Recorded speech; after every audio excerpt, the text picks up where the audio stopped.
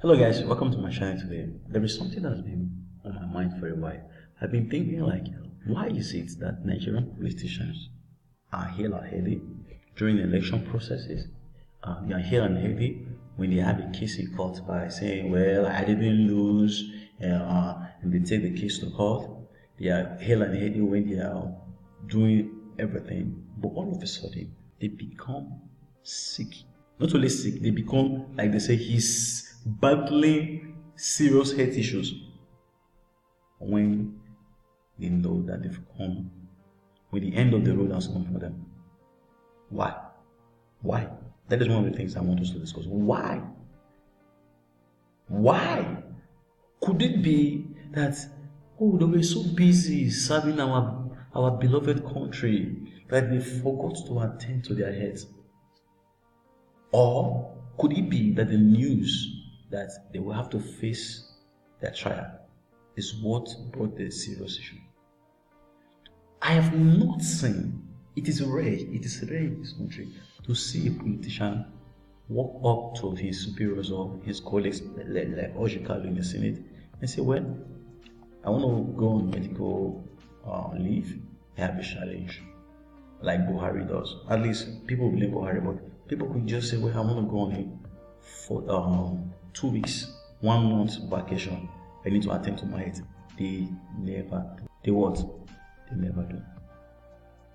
This man, he's in jail now, but he still receives salary as a senator. What kind of fucking country is that? It's a fucked up country. This country is fucked up. It's what? It's fucked up. As a punishment, not only will he spend time in jail, he will refund the money, and every money coming that is supposed to come will be forfeited. His position forfeited. Come on. His position is what? He's supposed to be what? Forfeited. So there are things that should be done to him. Number one, he's supposed to spend time in jail, which he's doing now. Number two, he is supposed to lose his pay in the Senate. Three, he's supposed to lose his seat in the Senate. And four, he's supposed to refund those money. Because we have the likes of Adoke. They always claim that they are sick, they have serious issues, and they need to do this and do that. We have Tinu Melaya, who said he was sick, but the next time he was campaigning around, he did not attend to his health issues. We have Dino. We have Alison-Madueke. Look at him. Look at when he came to the job, to the court.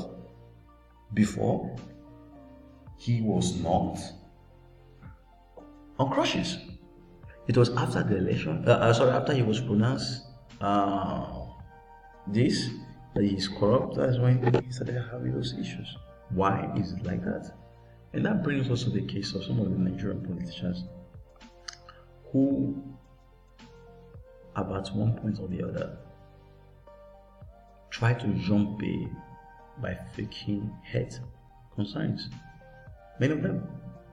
Wabdinu Melaye, Alison-Madueke, Harry Bello, Alison-Madueke, Alison-Madueke, now nobody have heard from her that she's sick, this and that.